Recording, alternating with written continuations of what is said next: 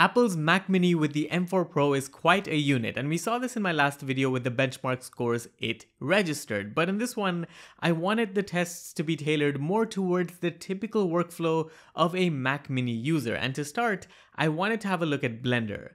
As I'm not too much of a user of Blender, I thought the best way possible would be to use a ready-made benchmark tool, and I ran this thing twice, once using the M4 Pro CPU, where the Mac Mini registered a score of 325, and you get that by combining all of these scores together. Compared to previous years, this is a steady improvement, and I think it's pretty good. The other run was using the M4 Pro GPU, which clocked in at around 2100, again combining all of these scores together, and this is considerably faster than the M4, and for someone who needs that GPU power, the improvement really shows, and really shows over the generations from M1 to M2 to M3 and now the M4 Pro. Next up is a coding test where we're going to be taking Xcode Benchmark. I'll be linking that down below. The whole process is very standardized, and it was actually made for Max Tech, who is another famous YouTuber who covers Apple products.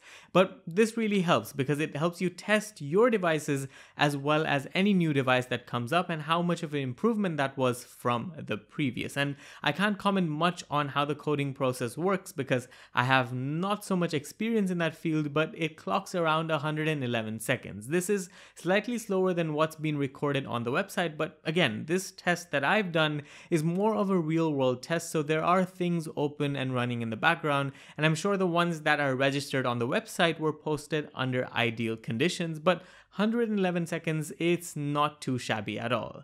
Now, moving to something a bit more in line with my forte, this is the video test. Of all the videos I make, this is the most demanding one, which is the camera comparison. This clocks in around 5 to 6 gigabytes, and it's interesting to see how long this takes to render. In fact, what I've also done is rendered this same video on my M1 Max MacBook Pro 16-inch to give you a side-by-side comparison. The Mac Mini was able to complete this in 8 minutes and 22 seconds, while the MacBook Pro took 6 minutes and 3 seconds, so more than 2 minutes faster, although the MacBook also got warmer than the Mac Mini. And to be honest, if you think about it, the Mac Mini's price versus the MacBook Pro, it's about a 3x difference. So for the price difference and how much more affordable the Mac Mini M4 Pro is compared to what the M1 Max was at the time, this improvement is quite remarkable. Last but not least, I'll take the same video now and encode it down to 2.5K resolution. While I thought this would be another win for the MacBook, I was actually proven wrong. The average speed at which the encode was done on the Mac Mini was almost double than that of the MacBook, taking 3 minutes and 20 to complete on the Mac Mini compared to 5 minutes and 30 on the MacBook Pro. So that's a look at some real world tests on the Mac Mini with M4 Pro. I'm working on a gaming test as well, so if you want to find out how that works out to be, make sure to like and subscribe and let me know what you want to see tested specifically on the Mac Mini M4 Pro. Thanks for watching, this was Vaibhav and I'll see you in the next one. Adios!